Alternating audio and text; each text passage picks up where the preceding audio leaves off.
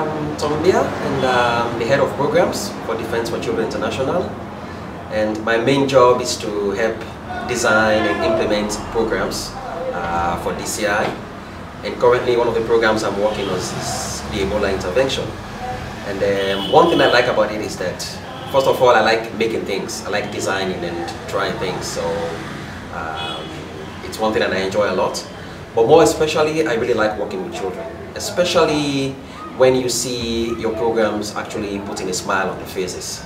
And Ebola is one of the few events that have really caused a lot of sadness in children, a lot of anxiety, worries, and confusion amongst children.